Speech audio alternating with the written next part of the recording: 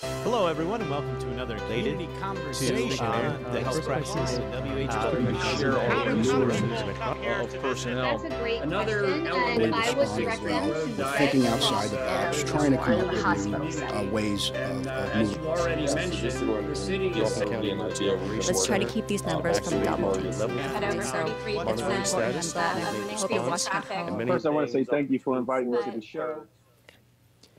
Good afternoon, Harrisburg, and welcome. It is Friday, October 30th, and you're here on Facebook Live for another community conversation with me, Eric Papenfuse. Thanks for being here. Today, we are going to discuss youth programming in the city of Harrisburg, how it is adapting and been challenged by the current coronavirus pandemic. And we are joined by three terrific guests. We have Amy Rote, who is the interim CEO and vice president of programming for Big Brothers and Big Sisters of the Capital Region.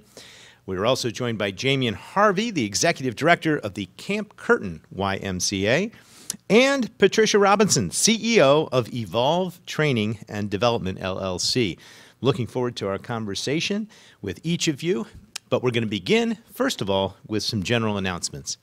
And I wanted to start this morning, or this afternoon, with perhaps the most sobering, and that is the latest information that we're getting from the monitoring of our wastewater. In partnership with Capital Region Water, as you know, we're evaluating the virus concentration in the wastewater through a company called BioBot. And each week, I've been reporting on this data, and we've got a graph we want to show you, which clearly demonstrates where we are and why people are saying we are having a new spike here in the fall. If you look at that graph, you'll see that we are at the highest level that we've been really since all the way back in the middle of the summer, and that's not good. If you see how it has crept up steadily from September all the way through October and into November and is indeed peaking right now, that's why they call it a spike if you look at it on that graph. Now, what that concentration means is, according to their analysis, that we've got about 45 people a day contracting the virus in the Harrisburg area. And when you think about how easy it is to spread, especially how easy it is to spread as more and more of us are indoors due to the colder weather, that's why it's starting to spike and it's starting to come back. We are also in cold and flu season, and people are starting to get regular colds and flus, and it's getting difficult to tell one from the other. People are having to self-quarantine, and my general advice is be sure to get a flu shot. That's for one, because that will help you get, protect you from getting the common flu. But also, don't let up in your social distancing, your mask wearing, your hand washing, all of which are important in slowing the spread of the virus. There are other graphs that we get from this company that monitors this for Harrisburg, and one of them shows the difference in the concentration between Harrisburg and the other municipalities and cities throughout the country. I think there are 400 that are currently having their wastewater monitored, and we are well above the curve on that one as well. If you look at our concentration, it is significantly higher than others. So we have an issue here. It's very real. I thought the graph would be helpful to show you this morning. We'll continue to monitor it, and people need to be careful. And this is one of the reasons that we canceled this year the standard traditional door-to-door trick-or-treat, and we replaced it with something we're calling a grab-and-go, a trick-or-treat night, which is happening at all three of the fire stations. Now, because of the rain yesterday, we decided we'd have it on the actual Halloween, which is coming up here this Saturday, October 31st, obviously. And there you can see the three fire stations. Remember those addresses. The uptown one is on North 6th Street, right near the Red Cross. Then you have the one in Allison Hill at 140 North 16th Street, right there near the Harrisburg School District Administration Building. And then the one that's over on 13th and Howard Street. All three of those stations are going to be populated by firefighters and city council members and myself. And I can tell you we packed over 1,000 bags of candy to go at each of those. And I want to again thank our sponsors, especially Hershey Foods. They gave us an entire pallet of candy for the youth of this city. But also Giant, which was extremely generous, Wegmans, Carnes, and indeed the Downtown Improvement District all pitched in and have allowed us to really put together what will be a fun treat night. So come in your scariest masks. Masks are required. The scarier, the better.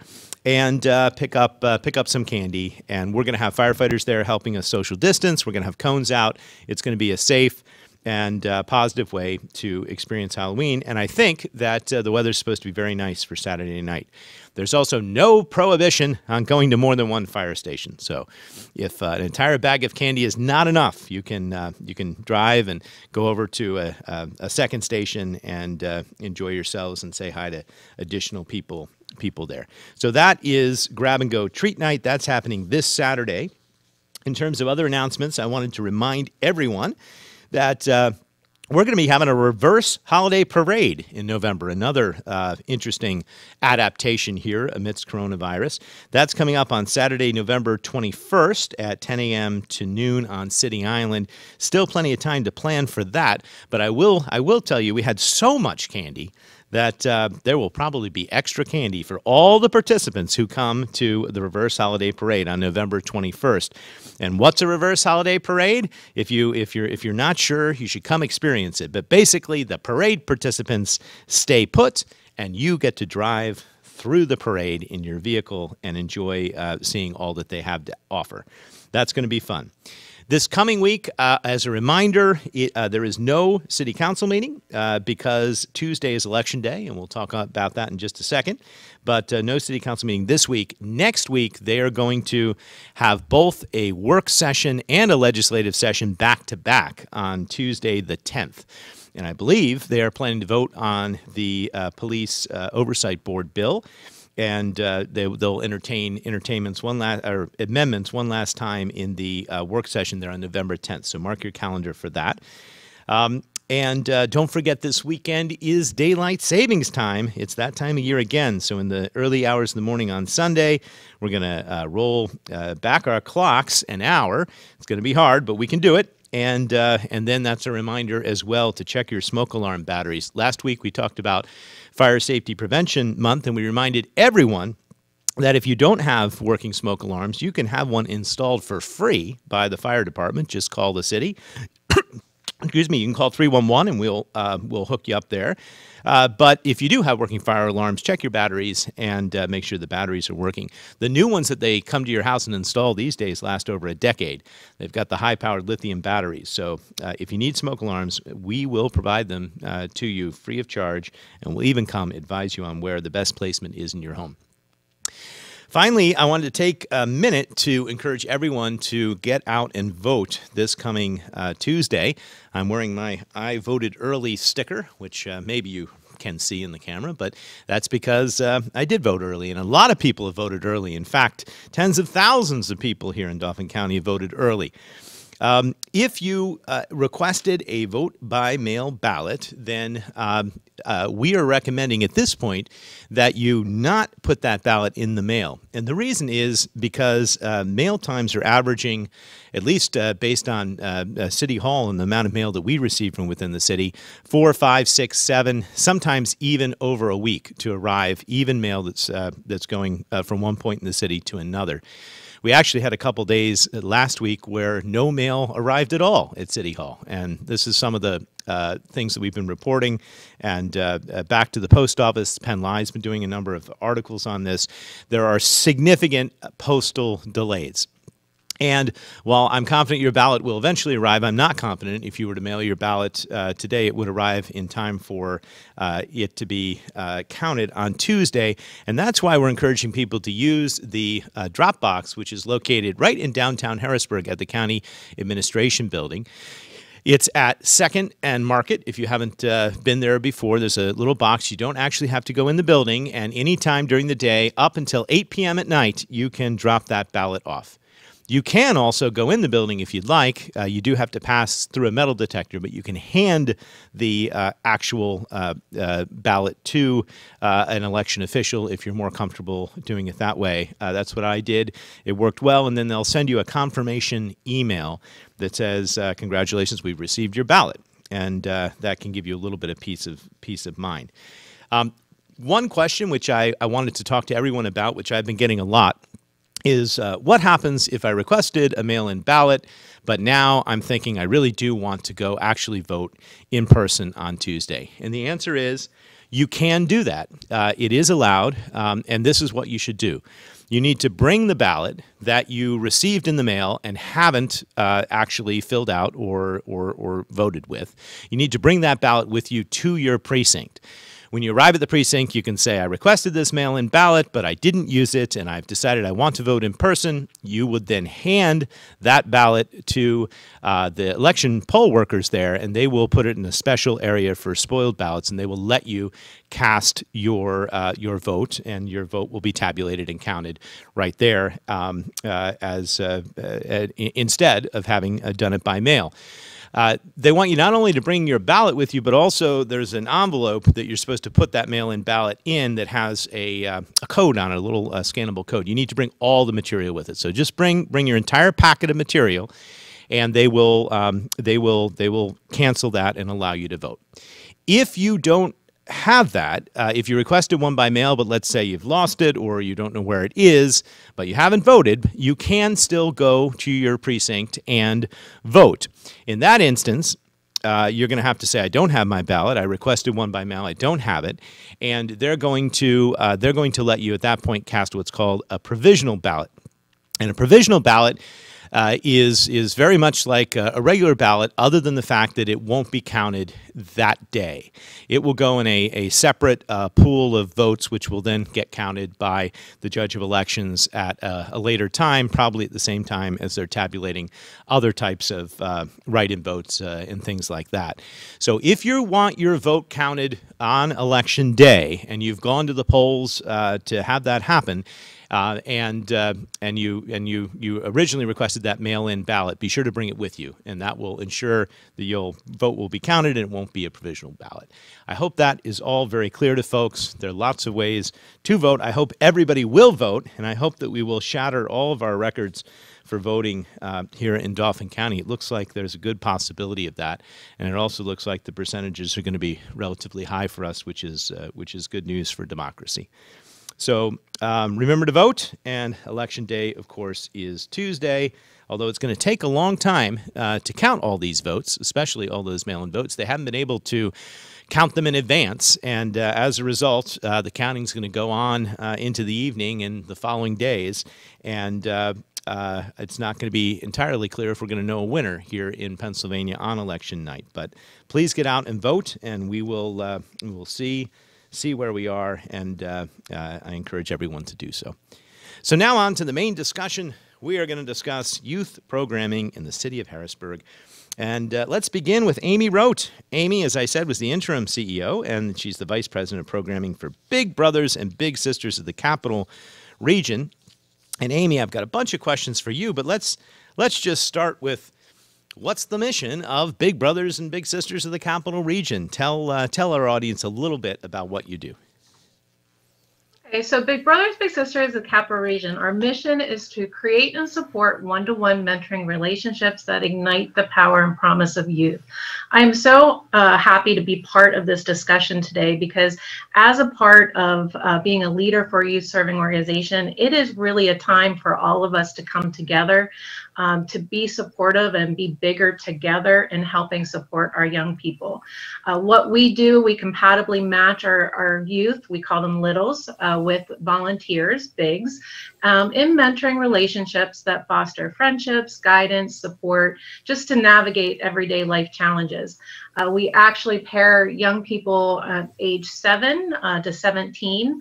However, we support those match relationships until 21 years of age. So that means no matter if you get matched when you're 7 and you're matched 1, 5, 10 years, our agency is there offering training, support, resources to the families, just ensuring that we're collaboratively working together to defend the potential of our young people.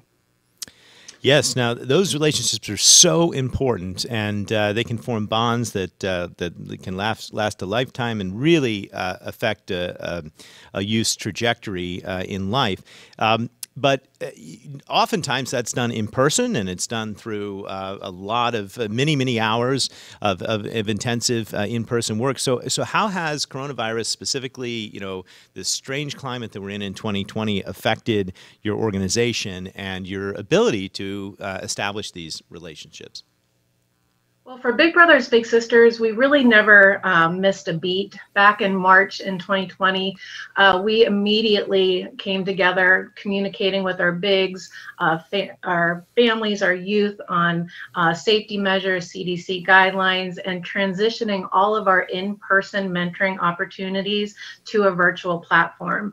We're actually very fortunate through our Big Brothers Big Sisters of America. We have our own app, which provides secure and safe messaging between the big, the little, the match support coach, and the guardian. So this app is a great virtual method to keep us all linked together.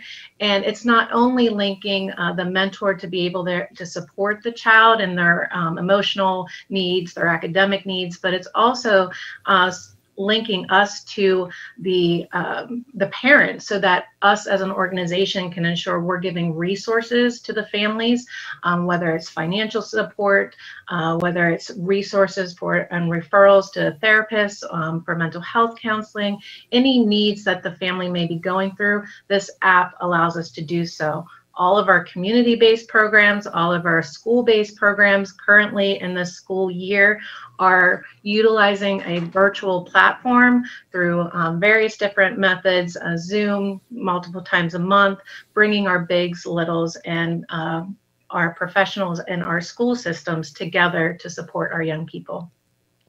Wow! So there is an app for that, which is impressive. Everything. that is good to know. Now I know that everybody's getting used to this virtual world. We've had to, but especially in Harrisburg, there have been issues of access to Wi-Fi and the internet. I know the school district itself has struggled mightily in terms of making sure that it could reach into every home. Are you finding challenges there in connecting everyone? And if so, how are you addressing that? Well, we definitely have difficulty connecting if there's not any type of service in the home. However, you know, most of our mentors are able to share that need with us, and we're able to get them connected either in person with following CDC guidelines and safety measures, or making sure that we link them with resources to be able to get that free internet services. You know, our counselors that we work with in our school programs are reaching out to assist families. We have our bigs. I have so many of our volunteers saying they're becoming experts in math because they're providing academic support that they never did before, but our kids need that support. So whether it's through in-person and safety distancing, or whether utilizing the resources of our bigs or the agency, we're able to keep our kids connected. That's great, and I'm sure everyone is working hard. And there are resources which do exist for free Wi-Fi, free internet in the home. So if a part of what you're doing is helping get people connected, then that's great, because that will help in all aspects, not just in the mentorship relationship with Big Brothers Big Sisters. Let's have a serious conversation about institutional racism and how that affects the sort of mentor-mentee relationship, and some of the challenges that maybe your organization has faced in overcoming those hurdles. Well, you know, it really comes down to education and wanting and seeking out the resources that we have for the organization. Nationally and locally, Big Brothers Big Sisters has made a commitment to DEI. Most recent training education conversation is really placing the justice around DEI, which changing the acronym to JEDI. But we are a trauma-informed care agency. We recognize the trauma that our families, our kids are having related to discrimination and bias and microaggressions. What we do as an organization is we move forward intentionally in our programming to ensure that we put services, training, supports in place so that type of trauma does not cause long-term psychological impact. Back in 2017, Mayor, we made an intentional effort to bring our national program, Bigs in Blue, to the community, and that was in a direct response to Ferguson. We wanted to, this program is a national Big Brother Big Sisters program that bridges the gap between law enforcement and our young people by helping our young people see the person behind the uniform. And on the other end, it helps the person in the uniform understand the challenges and the discrimination and the youth adversities that are happening in the communities that they serve. So it's a great program. We actually have the second largest Bigs in Blue program in the country now, with 13 police departments involved in the Capital Region and in surrounding areas, and the Pennsylvania State Police mentoring youth. So we are a mission-focused, one-to-one agency, but we look to make sure that we are creating programming very customized to ensure that we are making an impact and educating and being out there creating conversations to make change. That's great. It's really important. I know on a personal level, my daughter, who is a freshman in college, although it's all virtual now, she's been involved in tutoring in the Philadelphia school district area through her college. And one of the things that they've really looked at closely is implicit biases and other techniques for tutoring and bridging the sort of racial divide and racial gap. What sort of resources do you have for your mentors? If somebody's watching this and saying, I'd like to get involved and I'd like to, become a mentor for Big Brothers Big Sisters, but I'm not sure about how I bridge those types of cultural divides. I'd like to. What do you offer? What we do is we begin the conversation immediately when they come in to enroll as a BIG. We talk about life experiences. We talk about their own personal beliefs and values and biases. And through that interview process, we're able to really gauge, what types of education and training that volunteer will need to work with a youth that's from a different culture, a different background. From there, we provide training, pre-match training throughout the year, resources, educational webinars and TED Talks and different things. As far as the organization, it's about creating the conversation and being there to support that BIG throughout the entire time that they're with their littles, to be able to see different perspectives. One program that we just launched here in 2020 and really look forward to expanding in 2021 is a collaborative program with the Harrisburg Regional Chamber and the Whitaker Center called Rise Up, Stand Together. And that whole program came in response to wanting to be bigger together and bridge the gap for young people of color in the Capital Region. We came together to say, hey, we have amazing resources between our organizations and network. How can we really make a change? We had our first virtual series a couple weeks ago with a special guest, Moran Yeaman, is a financial advisor from Morgan Stanley, a great guest speaker that was able to talk to young teenagers in Harrisburg City School District about how he overcame challenges related to systemic racism and what it took for him to really get to the leadership and the professional career that he's at.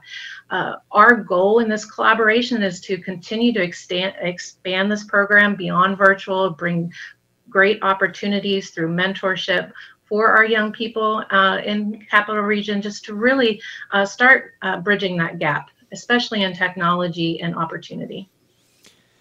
Great. Well, thank you for that work and for working on these partnerships and for your focusing on bridging the gap. Do you want to talk a little bit about, I know you have a growing workforce development program, and focus on getting people job and career ready is very important. And part of our goal here today is to let people know how they can get involved. Maybe there's some in the corporate community that would like to support such an endeavor. So what are you doing and how can people get involved? Absolutely. And we started recognizing our mentors were coming to us a lot to say, hey, I've been with my little since I was 7, 8 years old. Now they're in middle school, high school. I want to help them discover careers and know what to do. So we started recognizing that workforce development was really an area that we could make an impact on. And we started our Beyond School Walls mentoring program with Capital Blue Cross. And that program has really grown. They've been together for 4 years. Our mentors meet with their littles twice a month. And the littles primarily were from Harrisburg School District. And they build that friendship with their mentor while going through a curriculum of soft skills, job readiness skills to get ready for the workforce. This program has been so successful. We've actually launched down in Lebanon at Jonestown Bank and Trust. We were in Lancaster, and currently this November we are launching in Harrisburg, or in Dauphin County, with Susquehanna Township. We'll be having students go into Mid-Penn Bank, initially virtually, twice a month. And then we're also working with Deloitte over in Cumberland County with Cumberland Valley School District. So the intent of the program is to not only bring our young people together with a mentor to help navigate their academic years, but to develop the soft skills necessary for them to be successful in the future. Okay, great. Well, so just in a final summary, though, how can the community and how can both the local community and the local business community get involved and support Big Brothers Big Sisters? Well, you know, this has been a tough year for everyone, 2020, especially nonprofits. You know, I think for us, you know, and many other, we've lost a lot of our funds related to our annual fundraising events not being able to be held. So, you know, if we ask if there's a way for financial donation to help support our mission. We did greatly appreciate advocacy for mentorship. Most important, just visit our website at www.capbigs.org and look and find out about all the different programs that we have available for you to get involved with. Right now, it is a great time to become a mentor. Our virtual platform just offers everyone an opportunity to do it at their own time and own pace. And this is a time where our kids really do need us to step up and provide some additional support so that they can learn to be resilient and be able to overcome the challenges that they're facing right now. Great. Thank you. I greatly appreciate being here and being a part of such a great panel of community youth leaders. Okay, well, thank you very much, and stick around because we may have some questions from viewers here for you at the end. But I think you bring up a really good point, which is not only do we need this type of mentorship relationship more than ever now, but maybe, just maybe, it's going to be a little easier for people given the technology and the ability to be able to make a difference in people's lives without having to leave your own home or having a flexible schedule.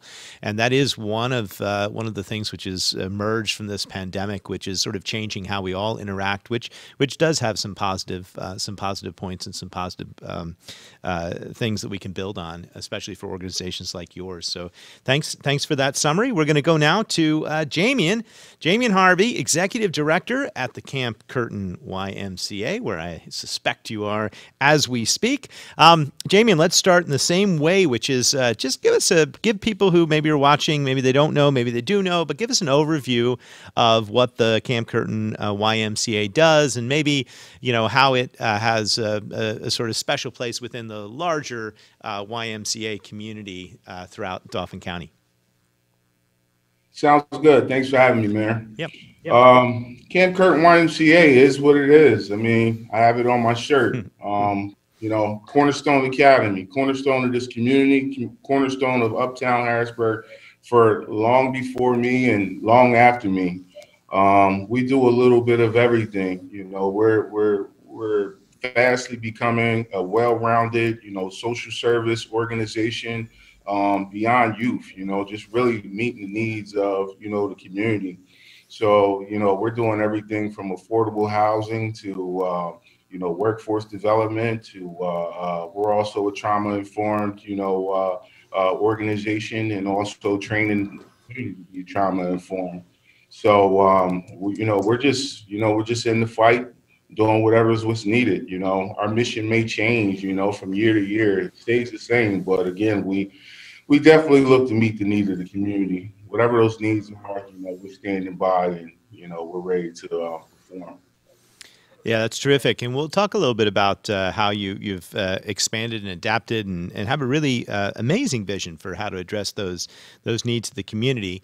But part of our focus today is how COVID and the pandemic has really affected youth-oriented organizations. So how has it impacted what you do at the Y? Honestly, what it's impacted is it's allowed my staff and myself to be more innovative. I think it's, created some creative juices, within myself and my staff. It really allowed us to, kind of think outside of the box. I mean, the pandemic is the pandemic, but I always try to find some good in everything. And, the good piece in everything is, like I said, I mean, it was time to, change. It was time to move. It was time to go. I mean, those were things that, kind of needed to take place anyway. But it was just really allowed us to, come up with innovative ways to, work with our youth. So I would just say it just kicked us into high gear even faster. Yeah, it does. It does force you to focus on what's really important and how do you deliver that even in a challenging time. So let's talk specifically though. So have you been able to maintain in-person programming, and if so, what are you doing and how are you making it work? And as a corollary to that, how have you embraced the new technology? So we've been doing a lot of in-person programming, honestly. We were still able to hold our STEM educational camp, this summer for about 50 to 60 youth. We do have a large facility, of course, a full gym and, several classrooms. So we're able to, spread out our youth, and social distance, really well. Our building is really controlled and structured. So being able to do that has been great. So we have our Cornerstone Academy program that we're running right now for K-12. That's all the Harrisburg School District. That's all the surrounding school districts. So with the K-12 Cornerstone Academy program, that's our virtual academy. Students can come here, access Wi-Fi, tablets, computers, whatever they need to work throughout their school day. So along with that, they also have tutors that make sure, that they stay on schedule, and also if they need any help, throughout their school day. We also provide lunch, breakfast, snacks, for the kids. And then, that's from 8 to 5 every day. There was just a huge need for a lot of parents who were going back to work that needed, childcare for the youth. But even myself, I had my son here trying to do his online schooling, while he was sitting right across from me. Me making sure that, he's on his Zooms on time, or, he's turning in his work like he needs to be. It was tough. It was tough for me. It's been tough for the community. So we stepped in, and like I said, we have staff who make sure that the kids are on time on their Zoom, make sure that they get their work done, and they also communicate with the teachers about anything that the youth may be lacking in. So that's the Cornerstone Academy. We also have our juvenile adjudicated youth program here in the building also. That's in partnership with Dauphin County. These are things that just didn't stop. Again, they went virtually for a while, but we brought them back into the building in person. So those are just some of the in-person programming, that we're actually doing right now. Great, thank you. Let's focus on the Cornerstone Academy for a minute, because I think that's so needed, especially in this online environment. And it does look like the Harrisburg School District's probably not going to return to any type of in-person learning this year, at least certainly not as we're seeing the spikes and the increases that we're currently seeing. So, how many kids do you have in the Cornerstone Academy? If people are watching and they'd really love to get their own kid involved in this, is there still the ability? Is there still room? And if people are watching and they'd like to help out and maybe be a tutor or just do you need volunteers?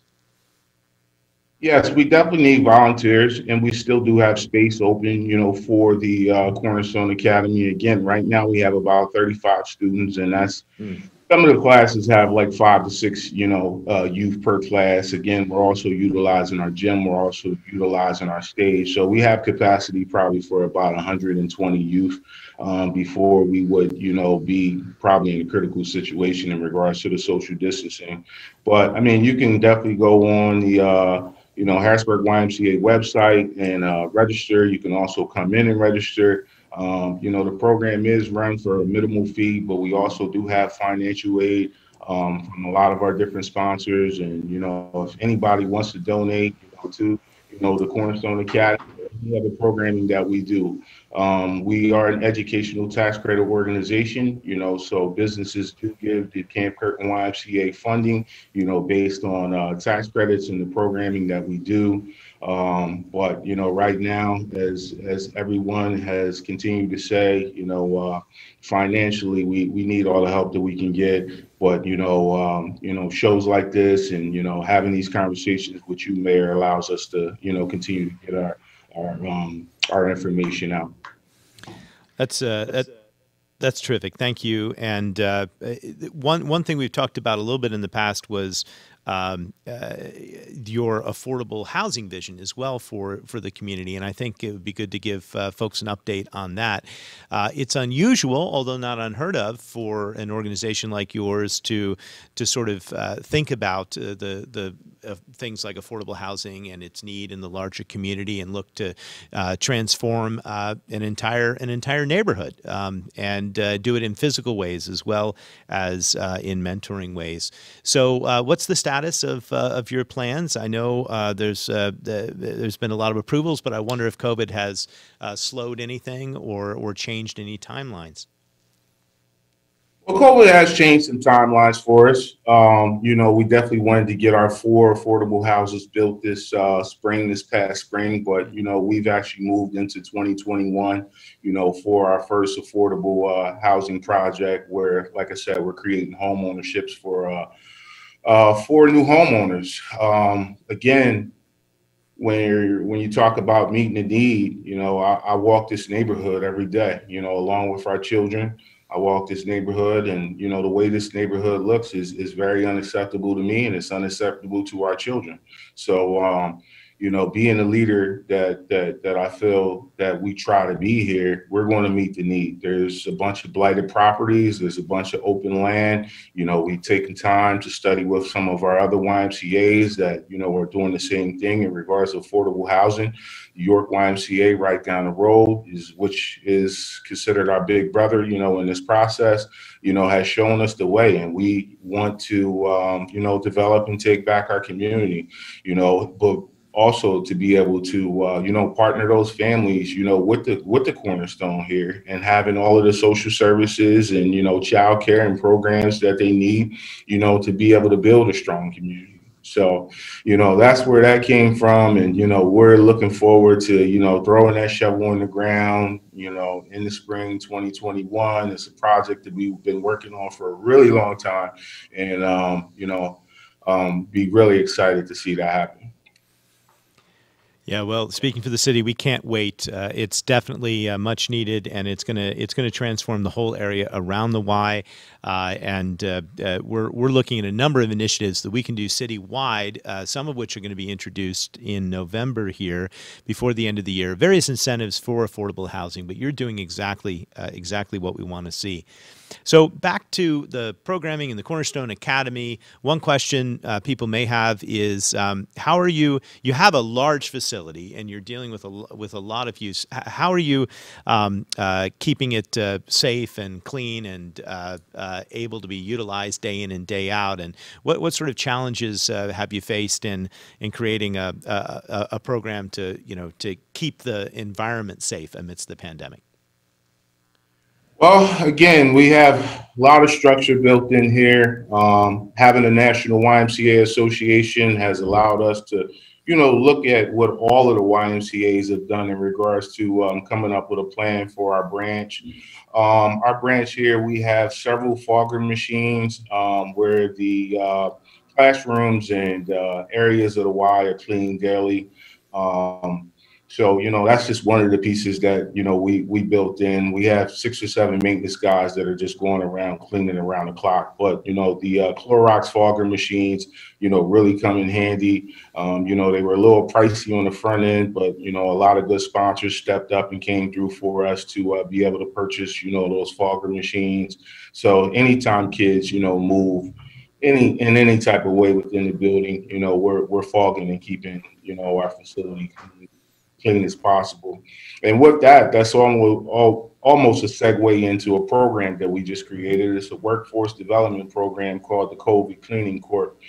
So for 18 to 24-year-olds, we created a workforce development program with Clean for a Dream, where they'll receive certifications to actually learn to clean COVID cleaning. There's a big difference between regular cleaning and COVID cleaning, where they'll actually get, a national certification to become COVID cleaners.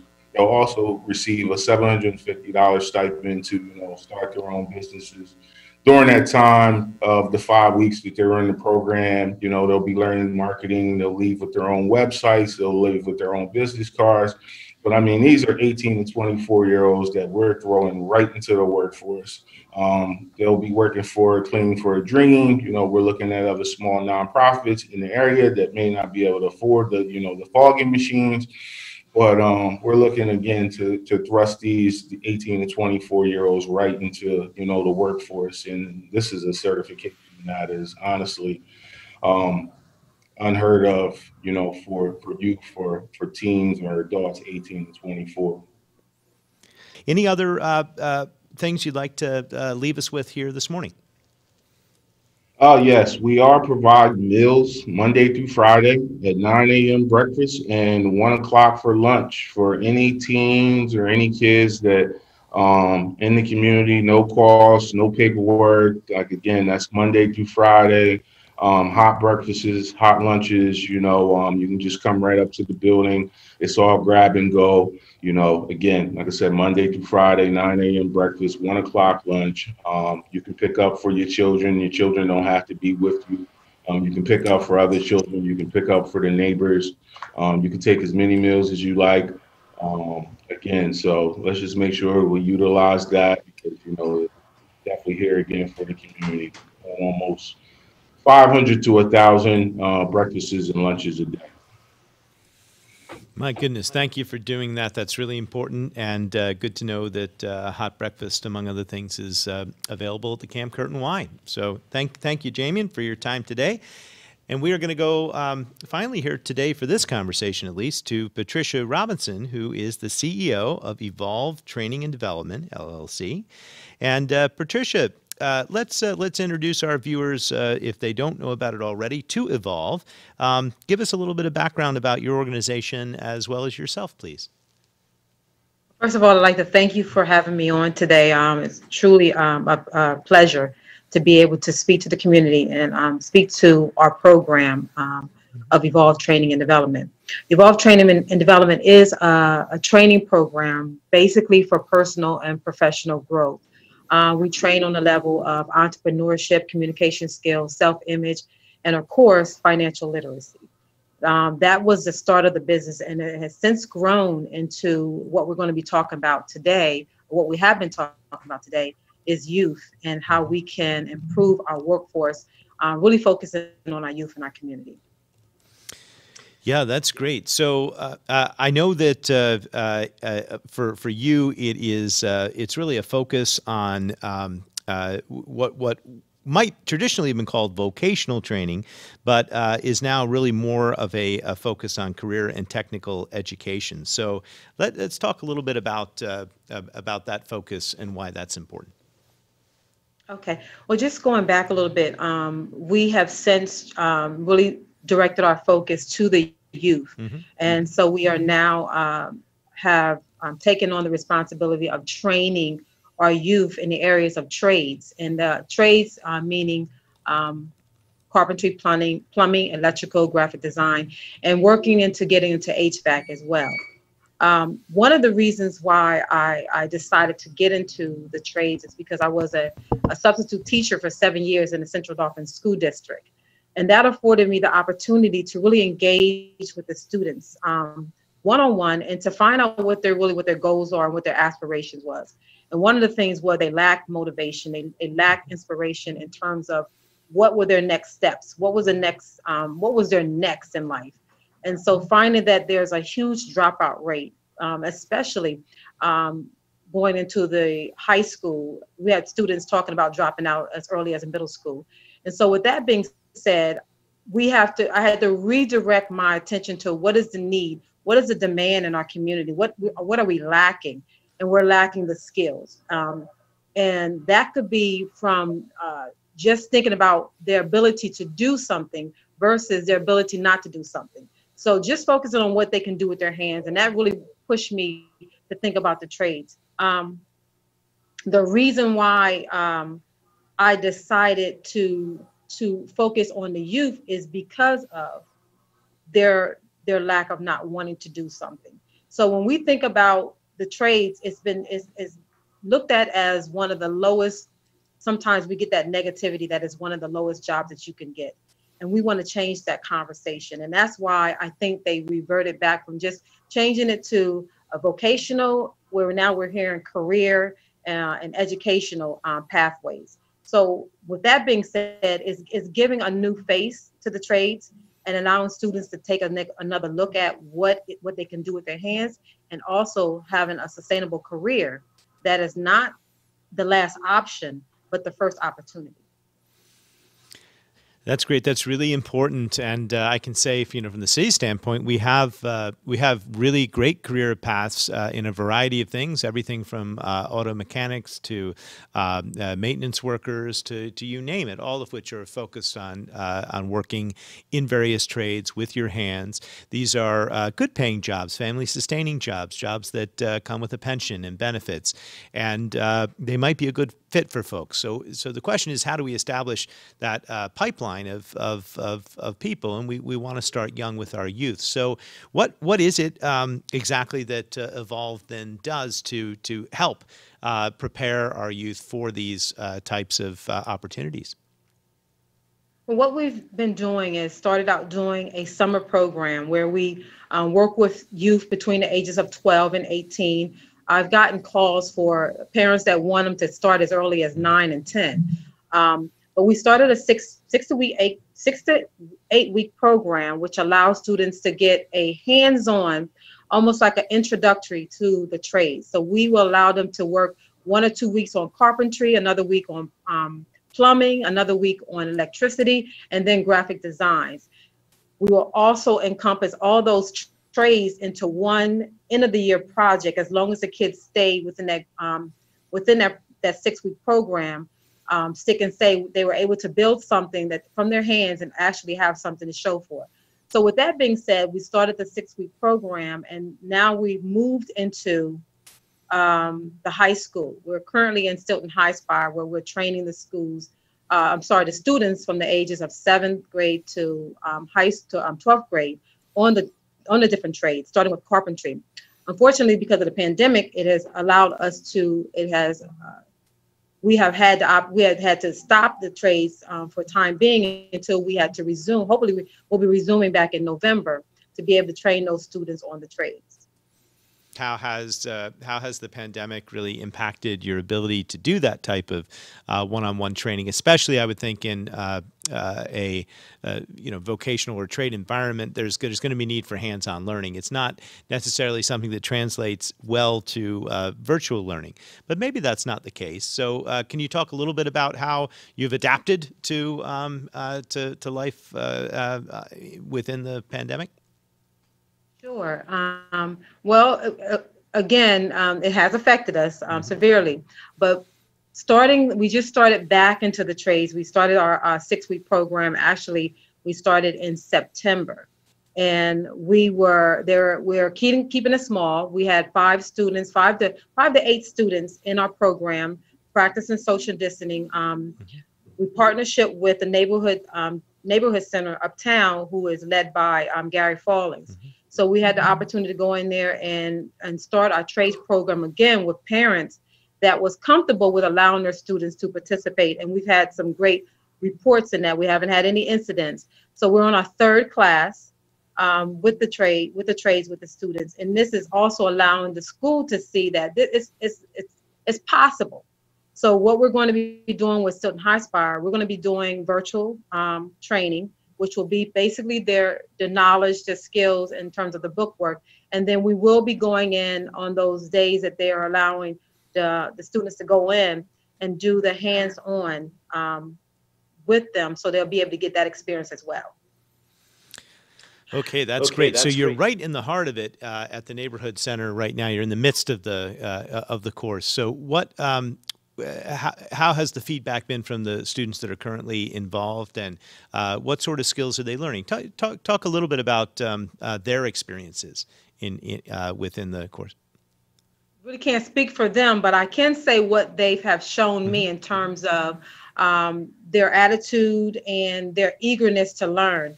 We are in the neighborhood center twice a week, which is Tuesdays and Thursdays. We had a class last night, and these students, right now we have 5 students in that class.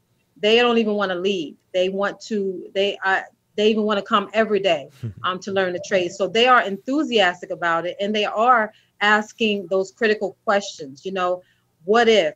You know, how can I do this? What can I do? How can I get more involved with the trades? Unfortunately, in our district, you know, the Harrisburg School District, they don't have that for those students. So they have to rely on a DC Tech, which all students don't get the opportunity. And that's the reason why I really am pushing trades, because all students are not given the opportunity to learn a trade. Unfortunately, because there's not enough room in these other school districts that will allow them to be a part of it. And then secondly, there's a merit system. You know, you have to have, there's certain criteria that has to be met for them to even be accepted into a program. So those students that may have a blemish, may have some hiccups in their report, they're not going to get the opportunity. And I want this to be affordable and accessible to every child that's interested in this trade, because they are our future.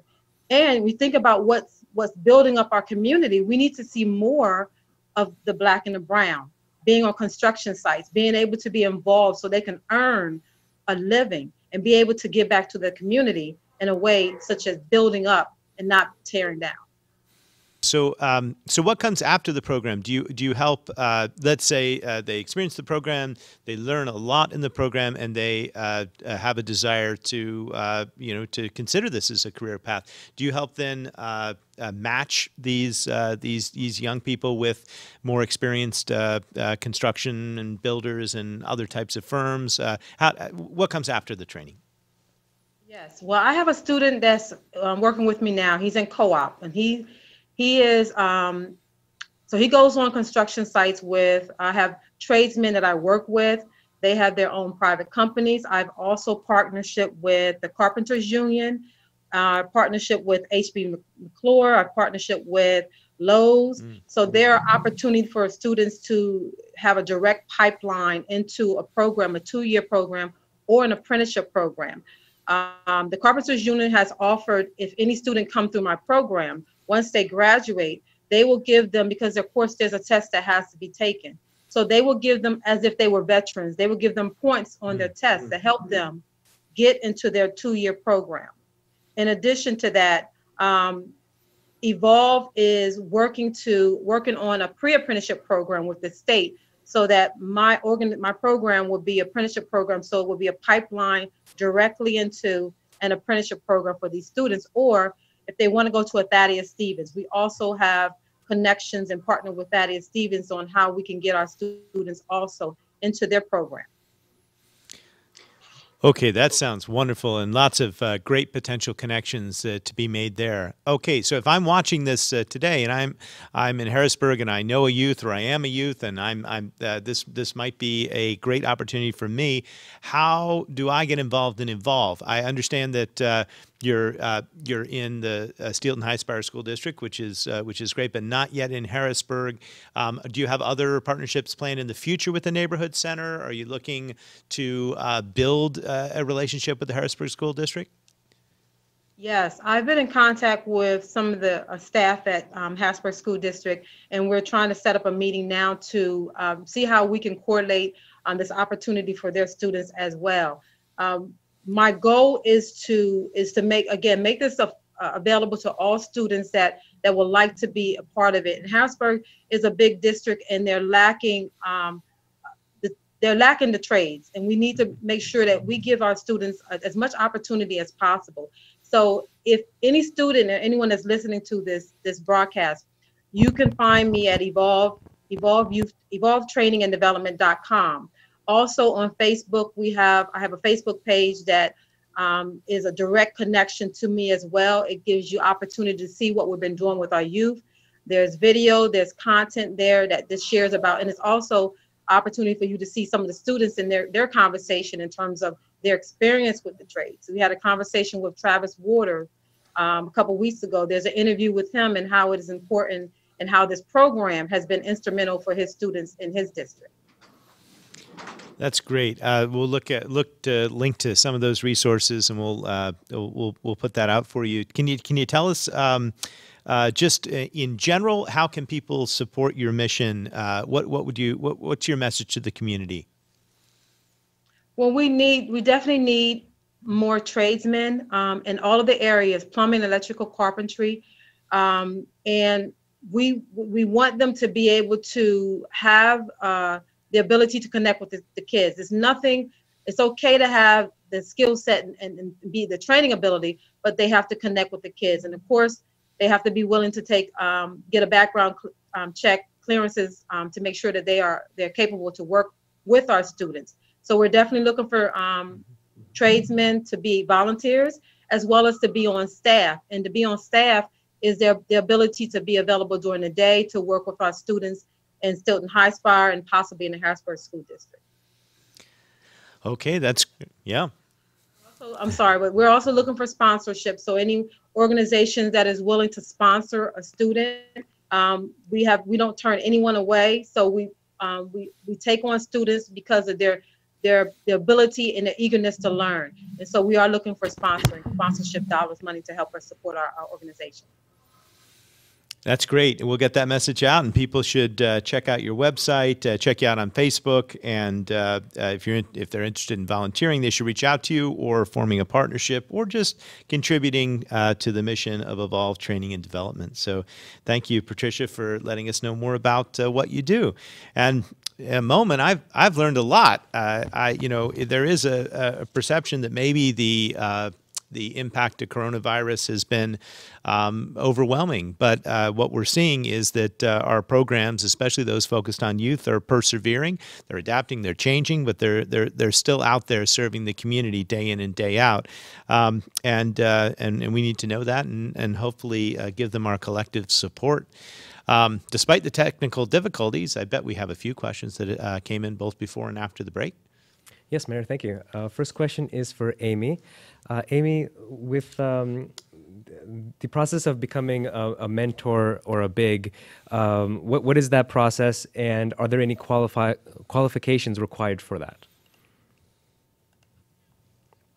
To become a BIG is your dedication to put the time and consistency in to defending the potential of a young person. All the training and everything that you need to know about young people, stages of development of children, how to support academically, all of that is provided through our organization. The most important skill that you need is your time and your consistency and your dedication. The enrollment process is really easy. We do everything virtually. So we have a digital application that you send back to us.